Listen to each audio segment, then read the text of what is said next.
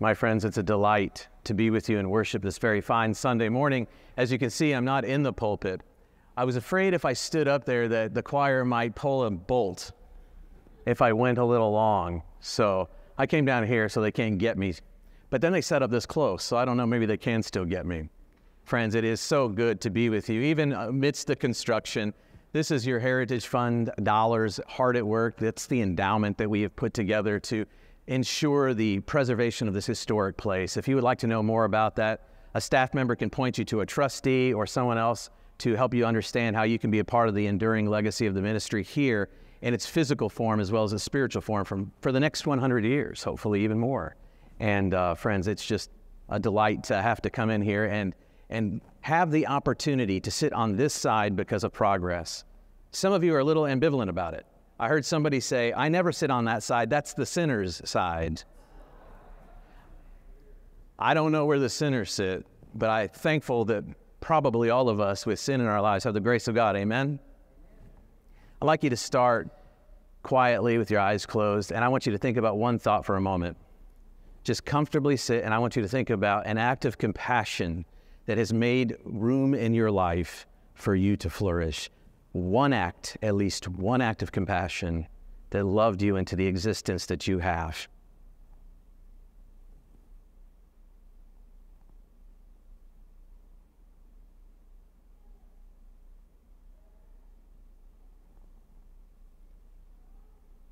As you take hold of that memory and feeling, breathe in gratitude, and exhale.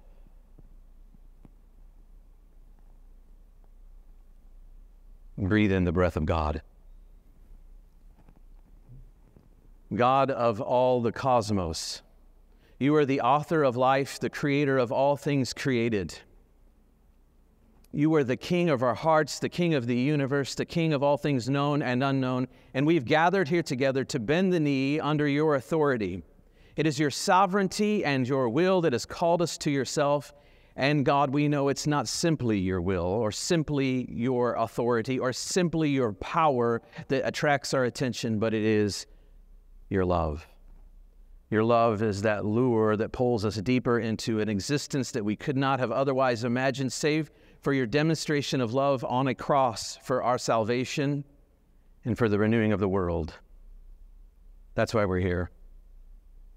And God, whether anyone else knows it or not, you and I certainly know that without you I can do nothing. So we ask together that your Holy Spirit fall upon this place, and everywhere my voice may be heard, that these words that have been prayerfully meditated upon, that have been studied and thought through, that they would somehow have meaning beyond what I intend, that they would have meaning that would give life to not only the hearers but the speaker. You are God. And we ask that you be here.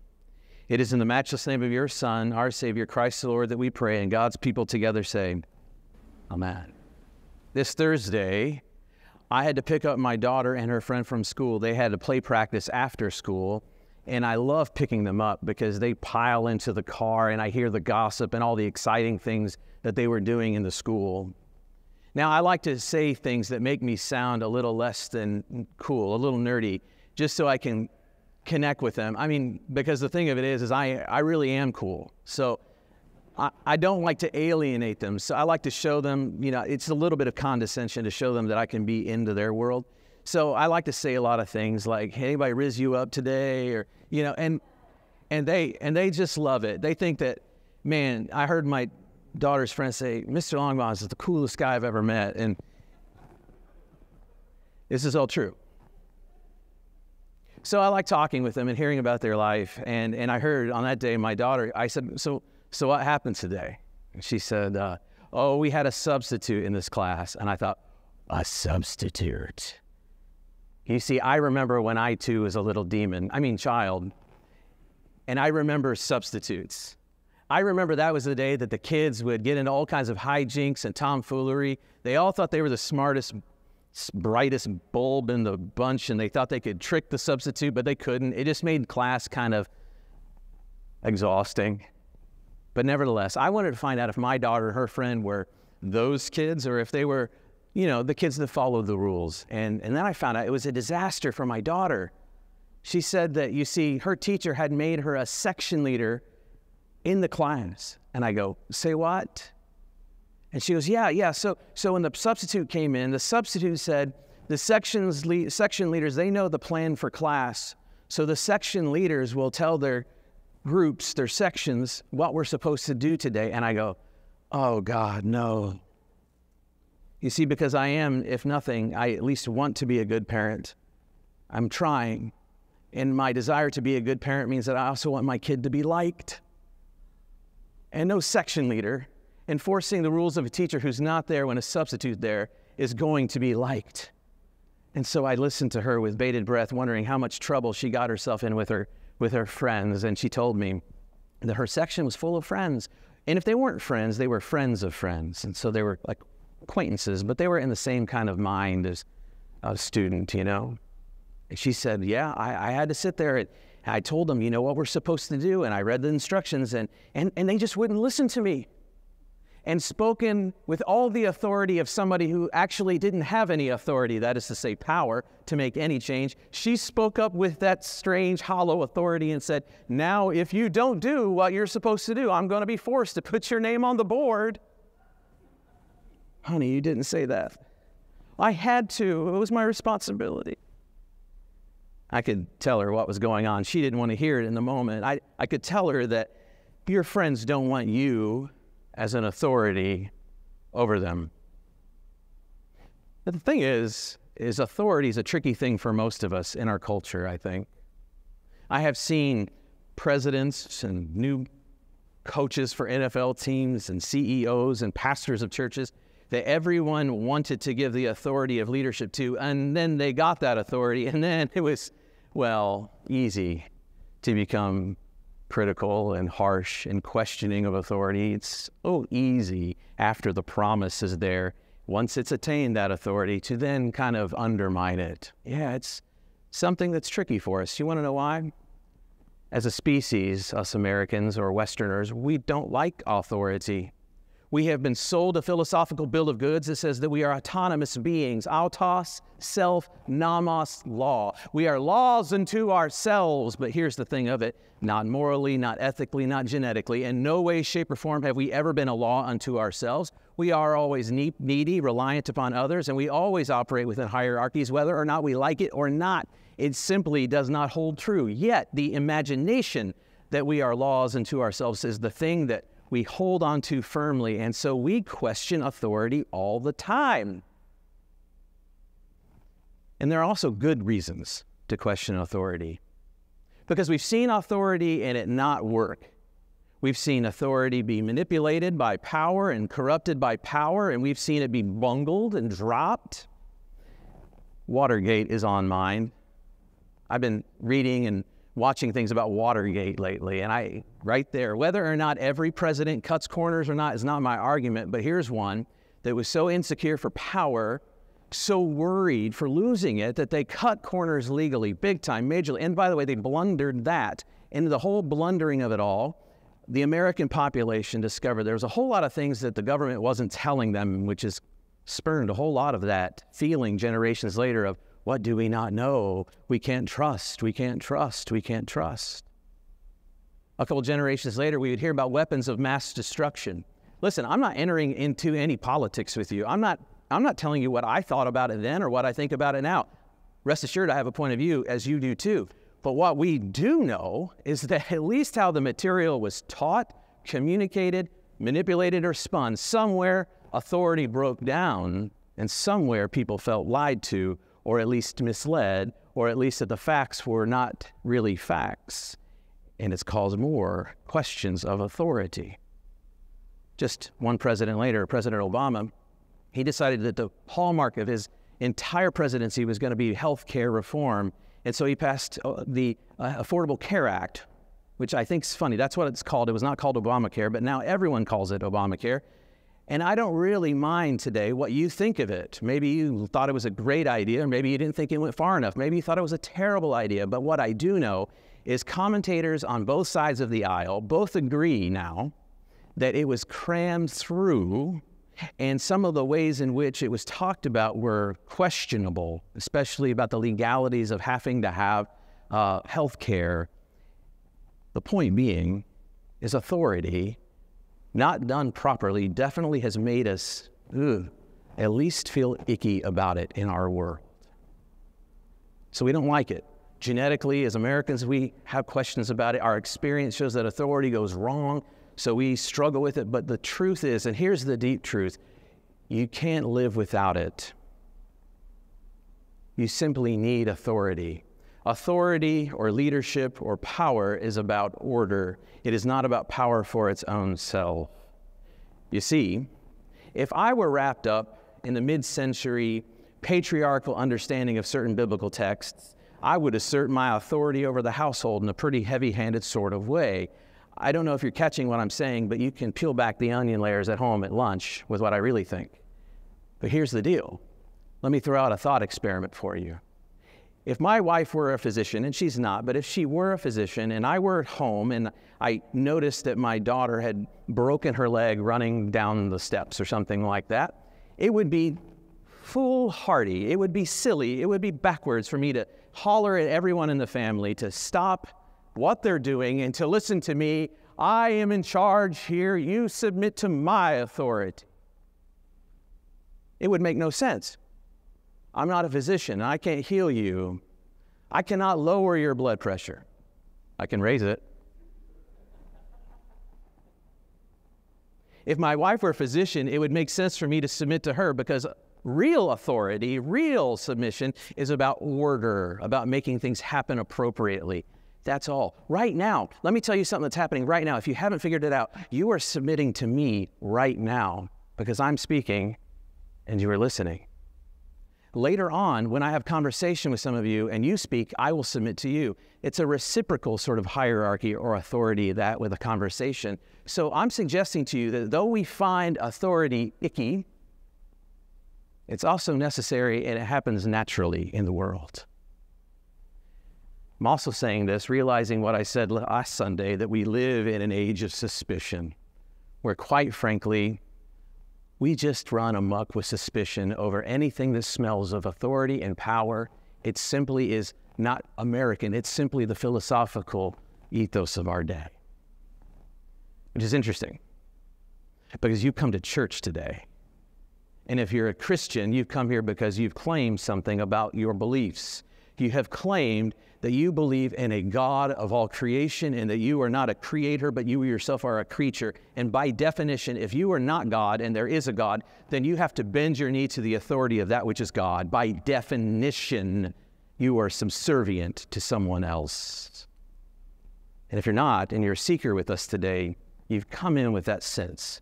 You've come in thinking about something much larger and beyond yourself. We can talk about it metaphysically and ontologically or ethically, but the reality is we know this. None of us are the God of the universe. We assume there is. We hope there is. Our faith is that there's a God who's called all this into existence, and that one that we look to.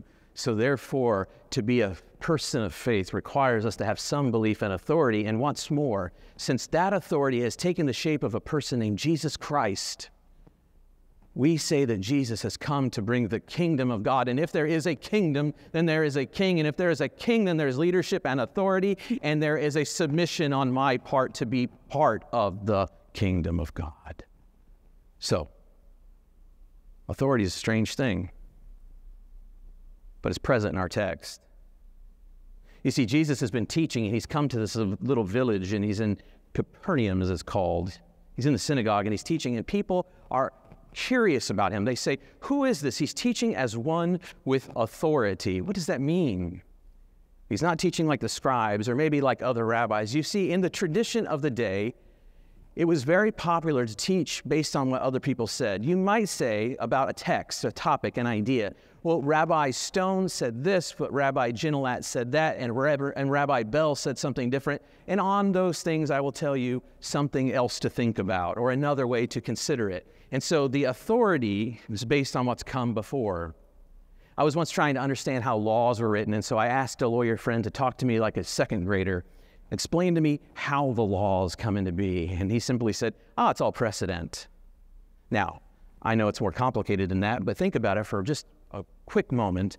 Anytime we hear about the Supreme Court making an opinion, writing an opinion piece, they are always trying to show that their opinions follow the precedent of other courts and other rulings. It's like it has to have been somewhat said somewhere to say it more later.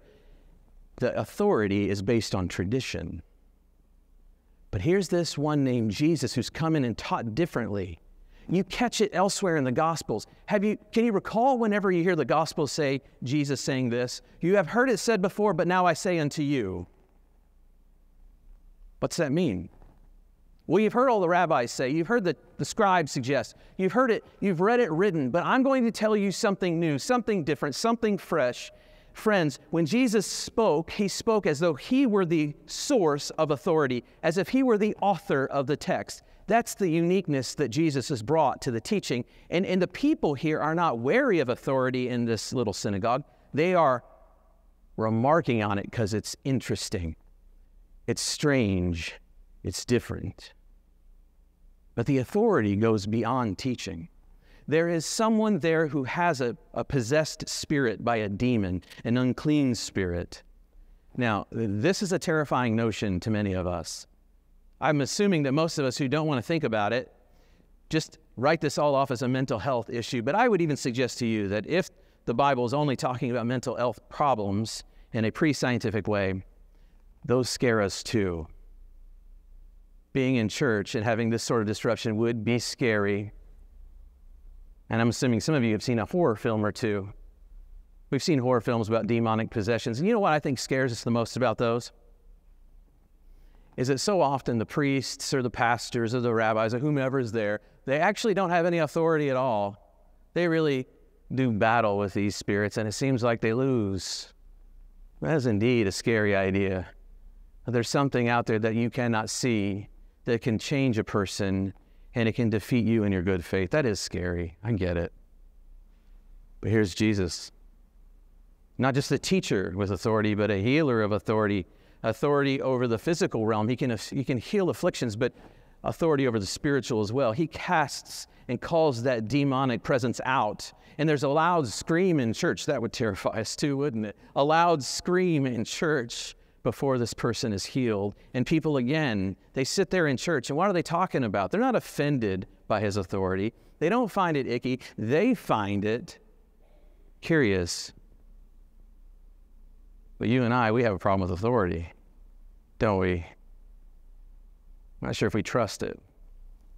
So is it good news to come to church today to have the preacher stand before you and tell you to get in line with the authority of God? How can I tell you that when we struggle as a society to have trust in any authority? Well, I believe something about Jesus. What you see Jesus do, I believe, shows us exactly the heart of the Father. And so here's the thing. I want you to follow it. Did Jesus come in like some spaghetti western, pushing open louvered doors with that do-do-do-do-do, wah, wah, wah in the background? He healed the clicks of his boots on the dusty wood floor and the little claddle noise, is that a word? And the spurs. Is he coming in to do business with the evil one with the black hat? As Jesus wears the white hat. Tough. That's not how Jesus brings authority at all. Jesus didn't move with authority, a heavy hand. Jesus didn't move with a culture war. Jesus moved first with compassion. Compassion. You ever consider the word compassion? What does compassion mean? Well, the prefix com means with, and passion. What is passion? Oh, I love this. Let me tell you what passion is not. Passion is not that deep thing that excites you in the soul, deep down on the inside of you, the place that you cannot see, that gets you out of bed to do 8 hours of work in the morning, or gets you inspired to get through all your finals so you can go to graduation and be told from some guy in a funny hat how you got to be passionate about things in the world and excited because you can change the world, and it's all excitable and exciting and wonderful and good, and it's a vision board that you can put up on your wall with the things that you're passionate about. Passion means pain. You ever hear the Passion of Jesus Christ? Not the movie, There's a reason the movie's called that, because the word passion is about anguish, pain, suffering. If you are a person of compassion, it means you have entered into the pain of another person. You have entered into the wounds of another human being or another group of people. You have entered into their mess to be with them. Compassion is deeply related to another concept in the scriptures, and that is the womb of a mother. For those of you who have had the blessing of birthing a child, I want you to think about what it has meant for your body to birth a child, the pain and the agony that it took to birth a child. And is that something, I can't think of anything that describes the word with more than a child who has been with the child's mother. It's a withness that blows my mind, except for I'm a product of it too, just like you. Compassion carries the same sort of import and pain and suffering and love as maternal birth. Jesus does not come strong. He doesn't come in strong and vicious. He doesn't come in like a masculine warrior crying freedom. He doesn't come in with a sword. He comes in with compassion. He comes in and enters into our pain. And only from there comes the authority. I believe that so often the church wants to get behind people who are going to make a change. We want to leverage a culture war. We want to change society. We want to win the world for Jesus. We want to get people's hearts and minds right, so hopefully they'll vote right, which means vote the same way I would vote, right? We want to make society the way we think society ought to be. But here's the thing. If we wage that kind of authority over the world, the best that the church will do is crucify the world. That's the best that we ever do when we fight the world. We crucify the world instead of being those who ourselves are crucified for the world. I do remember someone saying, "Take up your cross and follow me," never saying, "Take up nails and hammer and chase after thee." Until you bring authority after compassion, you will have authoritarianism. Authoritarianism only there, my friends. You will not have an authority that matters to make a difference anywhere. And I think if we listen to the words of Jesus and we see what he does and we pick it apart the way we've just picked it apart, we will see that the morality is so opaque, even in the life of the church. It is as opaque as a wet tissue. We are called to so much more. Why is it that I stand before churches, I get online, I answer interviews on the radio sometimes, and I talk to people and I say things like this. I say that we should stop killing people in Gaza. And people get mad. And people get mad and say that I must be anti-Israel.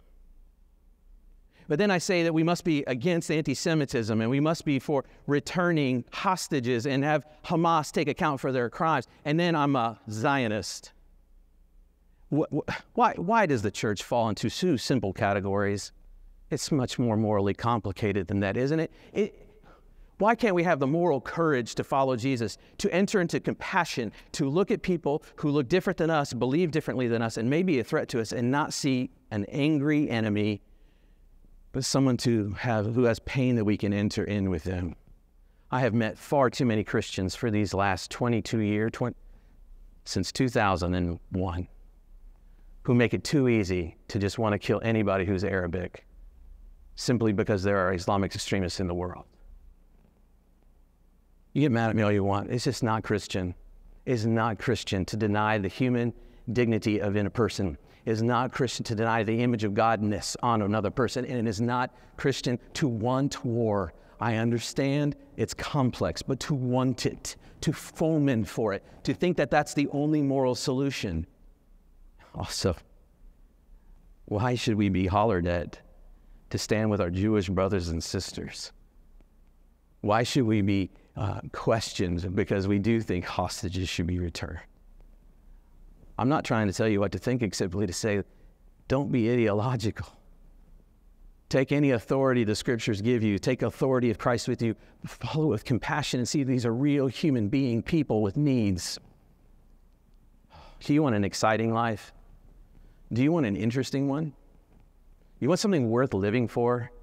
Not just punching a clock and going to bed for, but one living for?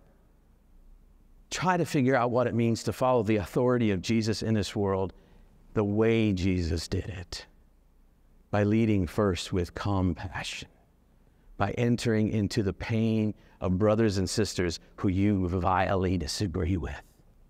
What does it mean to enter into the pain of a brother or sister who holds abhorrent views, but to still enter into their pain that you may bring them love? 21st century is trying to still figure out ways of being together, still trying to figure out ways to be a united society, and we're not doing it. May I suggest something small that is actually huge? Put down authority until you get compassion right. I'm going to close with these words from Simone Weil, a great 20th century philosopher, in her book Gravity and Grace. She says it better than I could. She reflects on the cross. Whoever takes up the world shall perish. Whoever takes up the sword, think authority, power, violence. Whoever takes up the sword shall perish by the sword. And whoever does not take up the sword or lets it go shall perish on the cross. Friends, don't crucify the world. Don't crucify your brother or sister who's got pain. We've all got pain. But live a life crucified for them, that you may know them.